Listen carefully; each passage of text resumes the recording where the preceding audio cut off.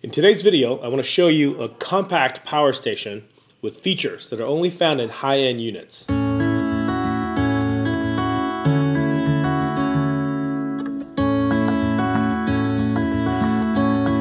Hello everyone, my name is Dan, welcome to Freely Roaming. Today I want to show you the EcoFlow River 2. It is a power station that's been out for a few weeks now and I'm stoked to finally get my hands on one. There are three versions of the River 2. This one that I have is the smallest one and has 256 watt-hours of capacity. The River 2 Max is the next size up at 512 watt-hours, and the biggest version is the River 2 Pro with 768 watt-hours. For its tiny form factor, it's got some pretty impressive specs. Now let me go over those with you. The EcoFlow River series come with lithium iron phosphate batteries with rated cycle life of 3,000 cycles before it goes to 80%. This little guy weighs in at only 7.7 pounds. As you can tell, it's super tiny. It's 9.6 inches wide, 8.5 inches deep, that's including that little handle that protrudes, and 5.7 inches tall. It has a bidirectional USB-C power delivery port in the front that can supply and receive up to 60 watts. It has two USB-A outlets, has a lighter socket that's up to 100 watts of output, and it's got a 300 watt pure sine wave inverter with a 600 watt surge capacity. It's got a 3-prong AC outlet and as well as a 2-prong AC outlet. And it can charge completely full with the included AC charger in just 1 hour. The AC charger, in fact, is actually built into this unit. Compared to a lot of units, even the bigger ones, that have external power bricks, this one is totally encapsulated inside. That's why you only have this 3-prong plug receiver in on this side. And it's just a cable that goes out to the wall. One of the high-end features it has is Bluetooth and Wi-Fi connectivity. And it's also got a mobile app that's really cool, which I'll show you guys in this video. It has an amazing 5-year warranty, which compared to a lot of other manufacturers only offer 1 or 2 years. You can charge it with the built-in AC charger. You can charge it through the car adapter using this XT60 port. You can also charge it through the bidirectional USB-C power delivery port at 60 watts. Lastly, you can charge it with solar.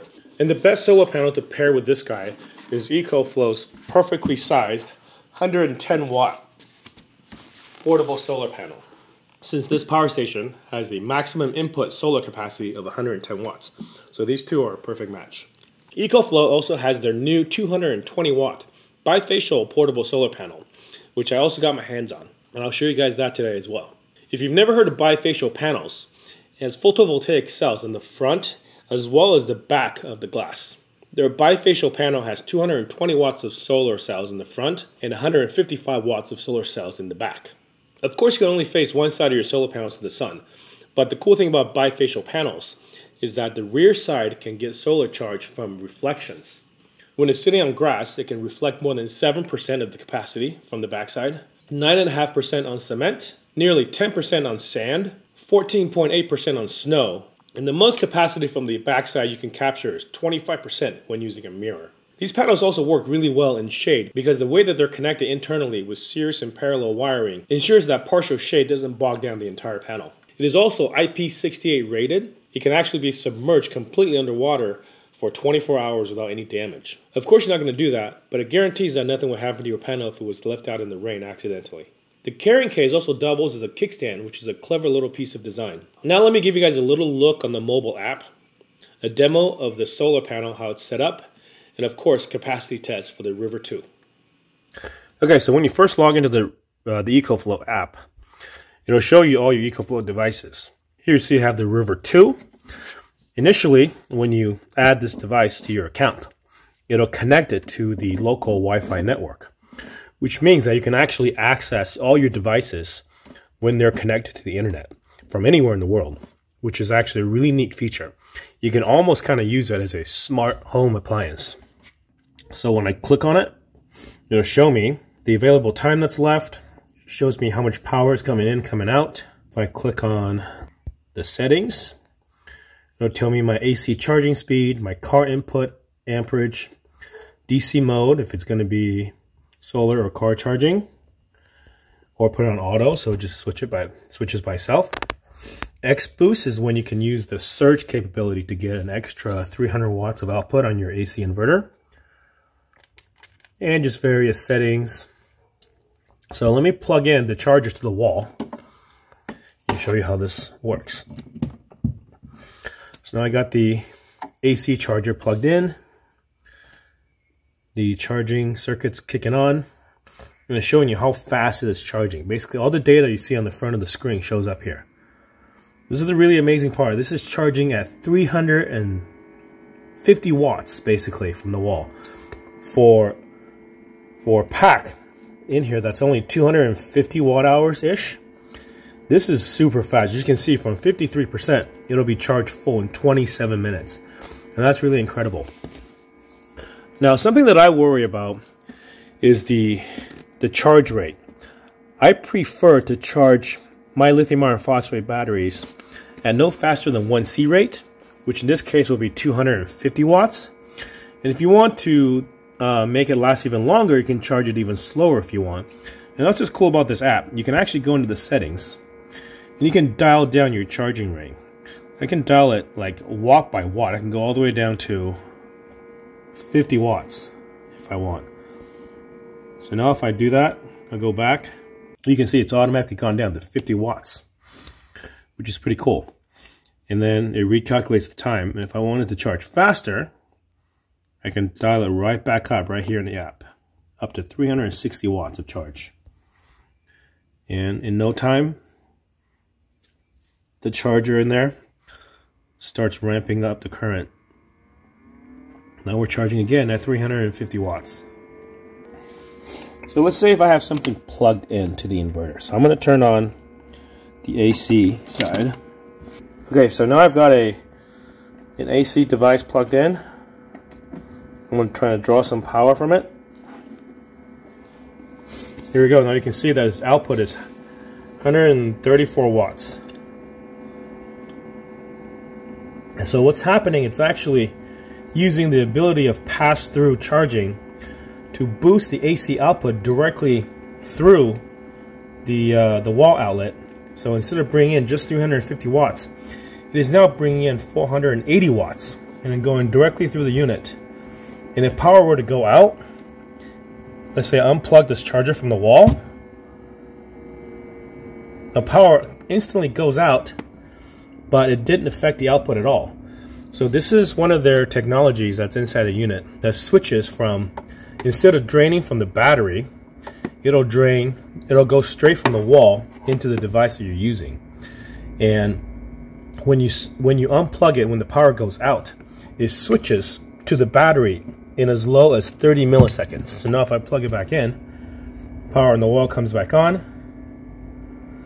And now, instead of charging at 350 watts, it's going to go ahead and pass through the 130 watts that it's using and go all the way up to 460, 450 watts again. So that's pretty cool. You can essentially use this as a uninterrupted power supply as well as a power station. And then you can tap on the output side and you see that we have the AC outlet, the 12 volt. If we have something plugged in from the USB, you'll see something there as well.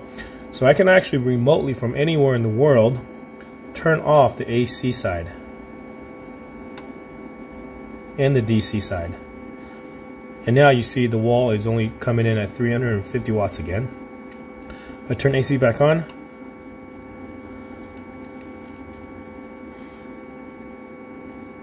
it'll begin outputting power and it'll ramp up what's coming in from the wall as well. So this is super cool. These are smart features essentially, kind of like you would have in a smart home. You can control an outlet on this EcoFlow River 2 from anywhere in the world as long as it's got internet connection. Alright, here's the 220 watt EcoFlow bifacial panel, and then here's their little one, 110 watt. Little size comparison. It is basically exactly twice the size if you lay this on top. So I'm going to show you guys how these two are set up. Okay, so when you take it out of the bag, you got this kind of 4 pieces connected together, 4 individual sections, and the bag just kind of unzips on 3 sides.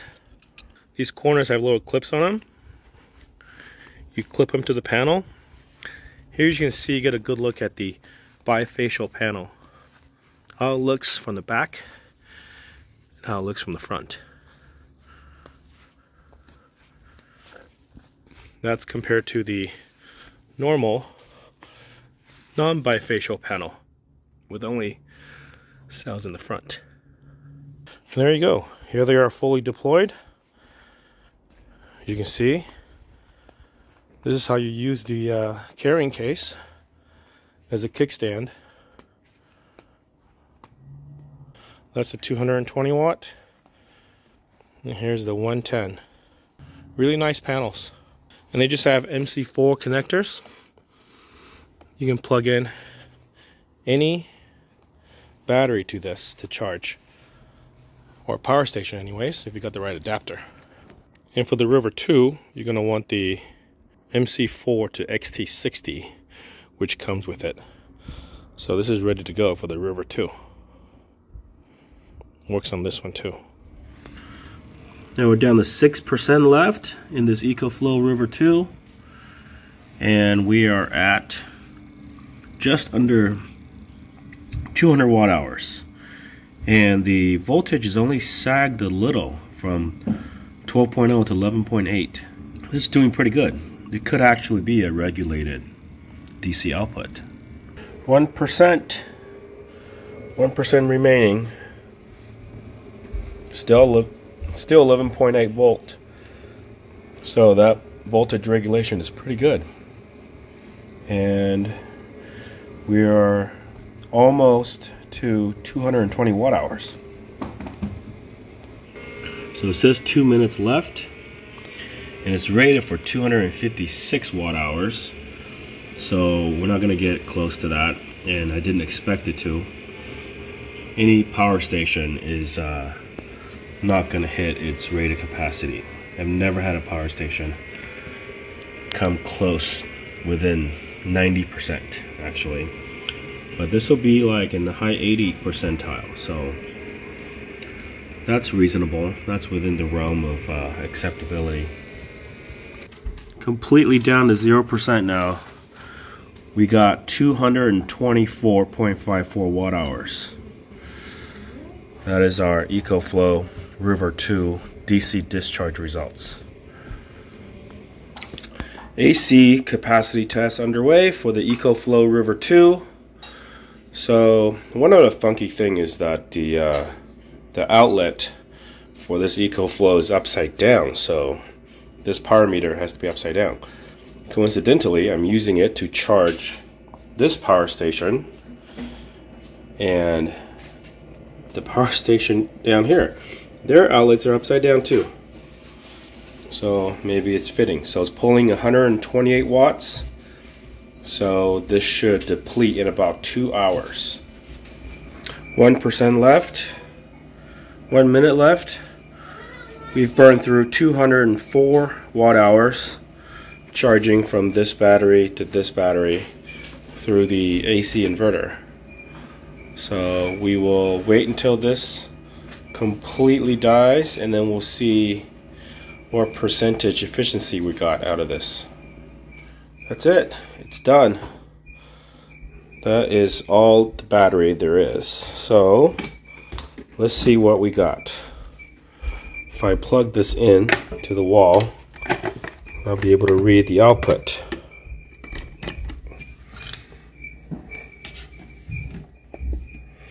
$212 watt hours is what we got out of this EcoFlow River 2 in an AC inverter discharge test.